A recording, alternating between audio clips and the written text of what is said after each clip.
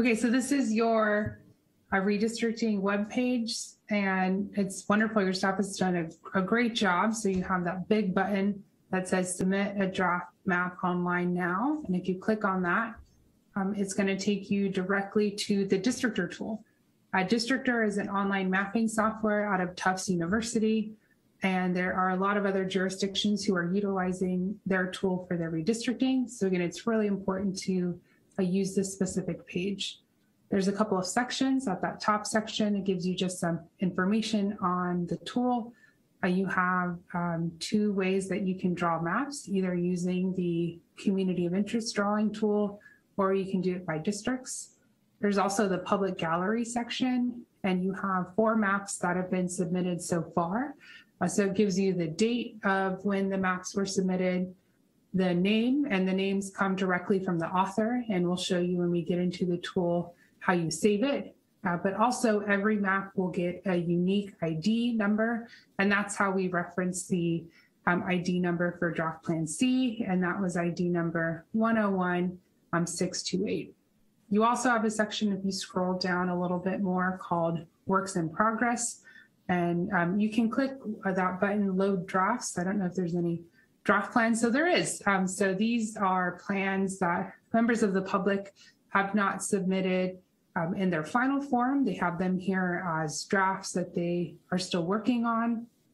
And then the final section, if you scroll down a little bit more, it tells you a little more about the data that is in the mapping platform. So we work directly with DistrictR to ensure that you have for your specific tool, the city layers of it and the correct data that we have to use in California. So we'll scroll back up, and would you like me to go through both the community of interest drawing tool or just the district-based tool? Go ahead and do the district-based tool. I think we've already gone over the communities of interest.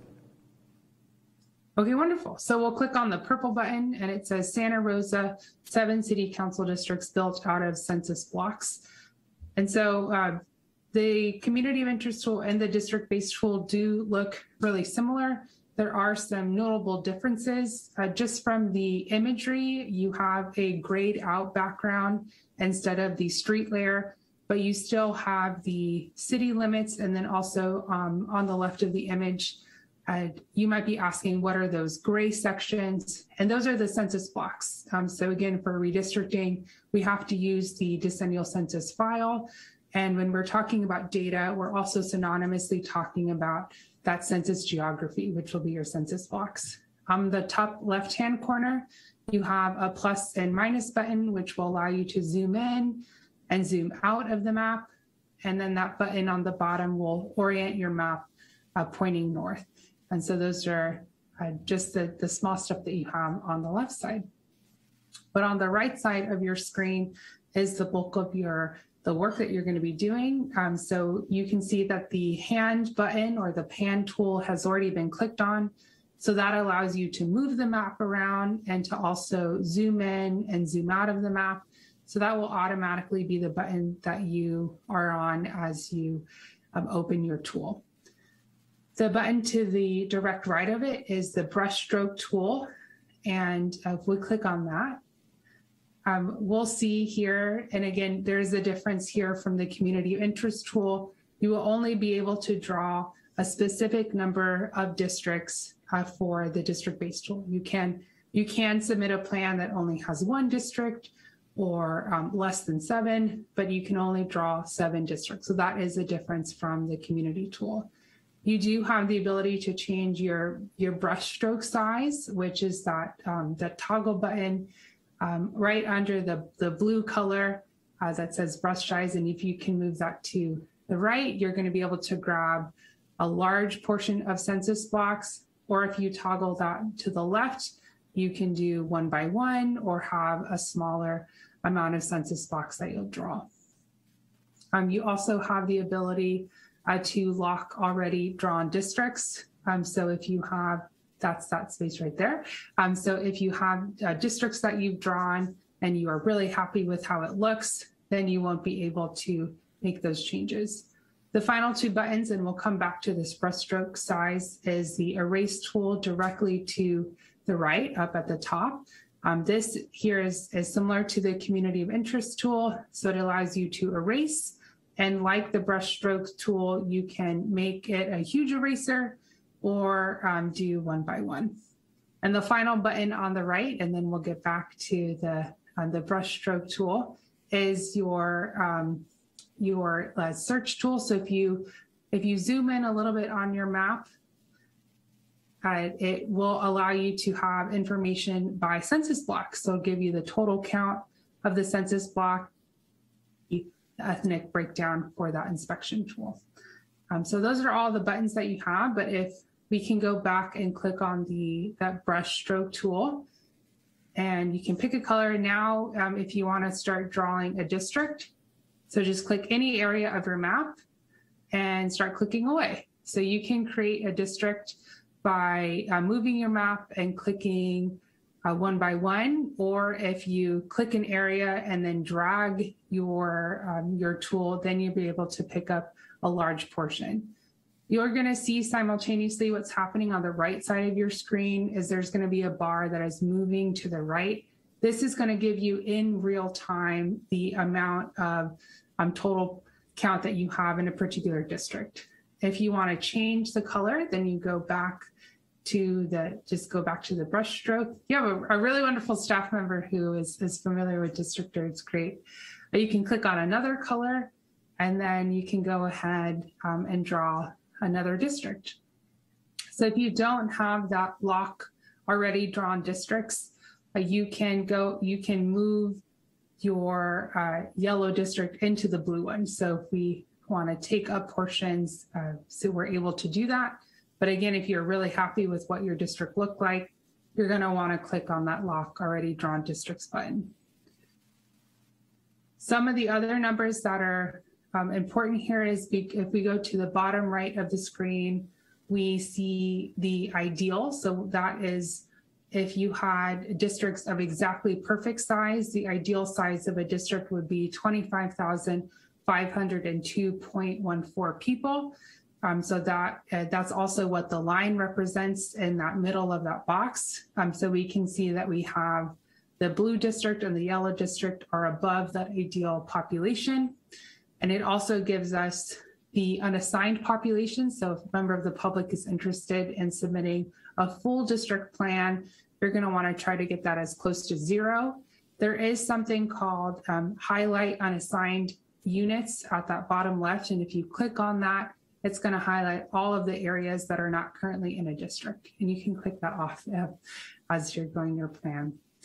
It also gives you the max population deviation. So as I noted, it doesn't give you the total population deviation, but it will give you the max deviation of your district. So currently, the 80.5 is representing your yellow district. So we do have a lot of members of the public who do their deviation that's under 10%.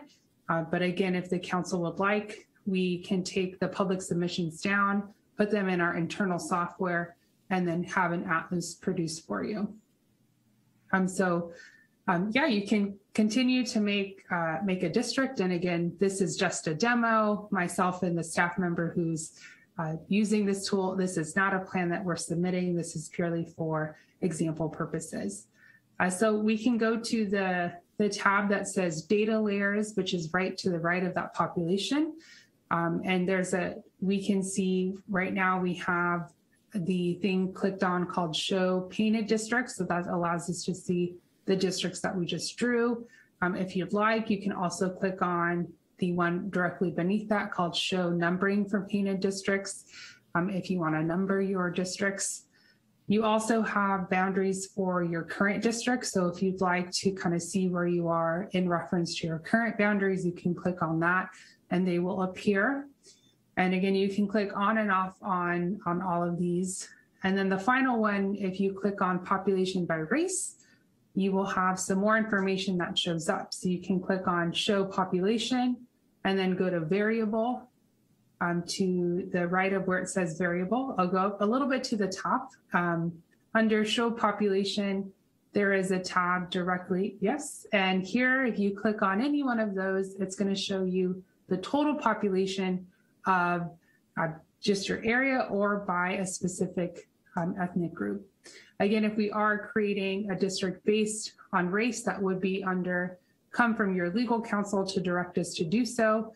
But if we were directed to do so, we would be utilizing the citizen voting age population data set. So we can click off the show population, and then we'll go to the bottom and click show citizen voting age population. And this also gives us the CVAP. So it's really similar to what we just did, but now we can look at the total CVAP. And we have a couple of different groups and areas than we do on our specific data tables. The final tab is the evaluation tab, which if we go back up to where it says data layers, and if we click on evaluation tab, we can click on population by race. And this will show us a comparison of your districts based on different groups. So here for compare, you can change that to, again, we have a tab to white population, Hispanic, Asian, Black, Asian American, Islander, and Native Hawaiian. And you can compare those different groups per district. It'll give you the percentage in the table below. Similar to your tab for data layers, it also gives you the same amount of information for your citizen voting age population by race as well. So those are all the tabs. And if we go up to the top, above the colors where it says save, so we're going to click on that button. So once you're done or you're done with your session and you want to save it as a draft, we'll click on that blue button. We won't be adding it to our DistrictR page right now, but we'll go ahead and click on that save button. And up will pop a window. So here is where you will save your map. And when you do save it, on the bottom where it says share to gallery, we won't be clicking that now again because it's a demo. But you can click on that and it will automatically appear in the home page that we viewed at the beginning of this demo. Above where it says share to gallery, there's that box that allows you to add just right above share to gallery, right there. That's the space where you can name your map. So it gives you the ability to name it. If you realized another difference between the DistrictR tool and the community of interest tool is that you don't have the ability on the map to add any additional text. So if a member of the public would like to give additional information on their map that they submitted, we urge you to send an email, to attend one of these meetings, to uplift your map and let us know the basis behind your plan. But again, you do have that ability to name it. If you don't want to share it directly to the gallery, you can click on right below Share Now. You can click on Work in Progress, and we'll click on that. And now the button on the bottom says Save as Draft. So now you can save it as a draft directly to the gallery. You do have an ability up at the top of this window where it says Copy to Clipboard.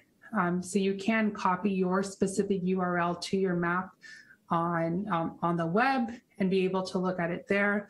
But again, the best way to ensure that the council and the public can view the map that you have worked so hard on to review is to share it directly to the gallery.